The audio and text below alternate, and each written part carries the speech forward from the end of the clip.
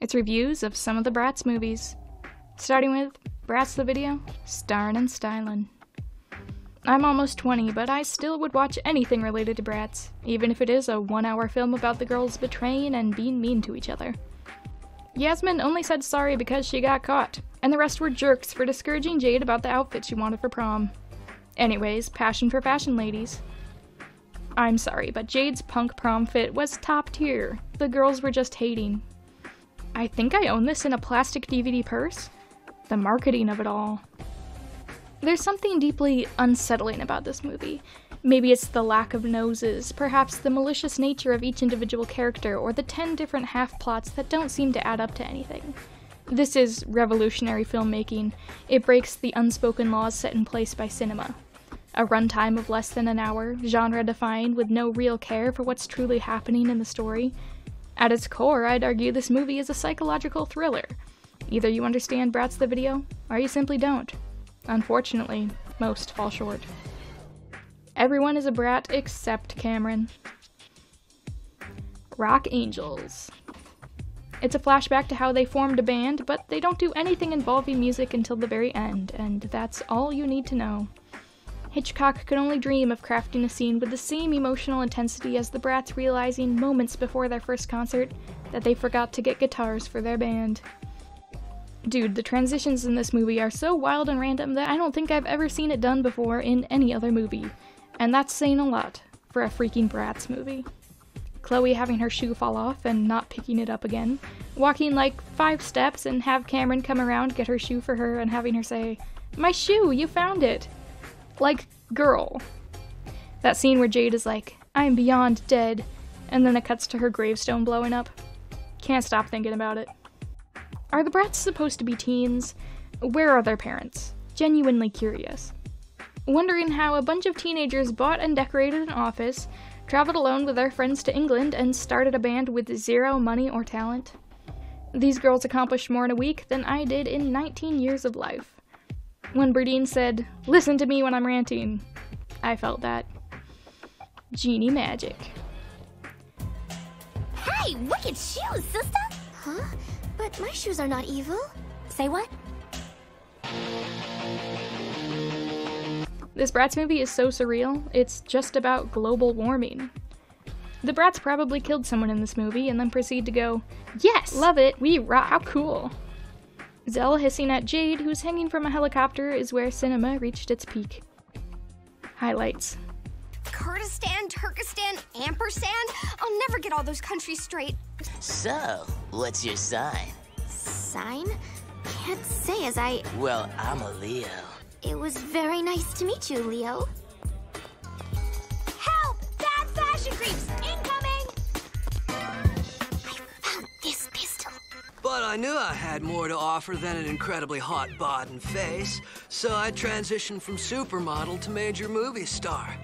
And when I'm tired of that, maybe I'll direct. But I divagate from your question. What was it again? What are you gonna order? Oh! The animation is so ugly, and I think the reason why is the animators wasted all their time making their hair shiny and full of movement, and not enough time on anything else. In the first 15 minutes, Jade asks out a guy who looks 10 years older than her. The bouncer calls the genie girl a slur. These characters are like 16. How did they get into the club? Look at me. I know the Bratz are performing here, and the boys probably came in with them, but we know the Tweevils are not smart enough to buy fake IDs. Simon Cowell is here again, and he's a secret agent now, and that's only about the first half of the movie. Passion for fashion. Diamonds. This is a movie that has everything. Alien abductions, evil triplets, cross-dressing Simon Cowell, Byron Powell, iconic bedazzled bootcut jeans, an evil ginger cowgirl, road trips, ghost stories, flying cows, subway chases, evil hitchhikers with missing jaws, 3 attempted murders, and a pair of diamond boots. With that being said, it's not as iconic as Rock Angelz or Fashion Pixiez, but an essential part of the Bratz catalog of iconic films. That scene with the diamond go-go boots, iconic. A story about betrayal, the tragedy of spectacle, and the most deadly weapon in history, fries. God, I wish Mandy got squashed by that train. Mandy looks like Lana Del Rey. The line, I want a big daddy. is cinema. Was anyone else left permanently scarred by the scarecrows in this as a kid? If I ever have sleep paralysis, I just know they're gonna show up. The Simon Cowell character, Byron Powell, was in drag, and I'm very happy about it. Fashion Pixiez. I turned 18 last week. Where are my wings and my magical powers? The Pixie King wears a Hawaiian shirt. Cool. The curse is that they rave constantly? The evil rave pixies had the right idea, to be honest. The gnomes from Bratz Fashion Pixiez aren't real. They can't hurt you. The gnomes. The Irish lawn gnomes were so hot, for real. Do you think he has rabies? Oh, anything's possible. I don't know what I want more. Cymbeline's wardrobe, or her hand in marriage. Bratz Kids Sleepover Adventure. A fun Halloween kids film into the last 10 minutes. Nobody told me this was a psychological horror. I am terrified and so confused. I feel like reality is slipping away from me. Obviously directed by James Wan and David Lynch.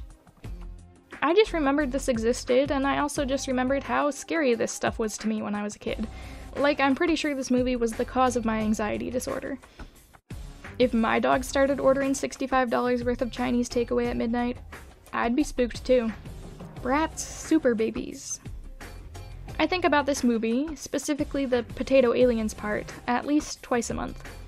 I can't believe I made my parents spend money on a DVD of this. Aside from how ugly this movie is, because it's damn ugly, it gets a star for how psychologically damaging it is not only to the audience, but to its characters. The aliens torture some poor part-time worker to the point of insanity, 2 old men are shipped off to an alien colony to probably die, and the aliens, who for some reason are potatoes, witness an old lady cook their allies in a massacre. Who wrote this?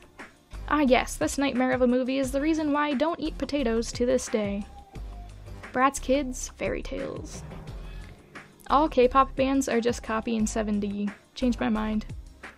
When 7D started performing, my sister turned to look at me and said that it sounded like it could be an EXO song. That will probably haunt me forever. Girls Really Rock, a Bratz musical. We're Gonna Shine seems familiar. What time is it from High School Musical? You couldn't pay me to go to this camp. Can't believe they actually threw Sasha in a lake. Character models, $200. Plot, $150. Music, $800. Hair animation, $3,600. Utility, $150. Someone who is good at the economy, please help me budget this. My family is dying. Bratz Go to Paris, the movie. International fashion police lady and Berdine definitely had a bit of a romance going on. Lovers to enemies to lovers again trope in cinema. Bruh, that old people making drink freaked the crap out of me when I first saw this in 2013. Fun fact, according to Bratz Wiki, Nicole is the first Bratz antagonist to actually attempt to murder the Bratz.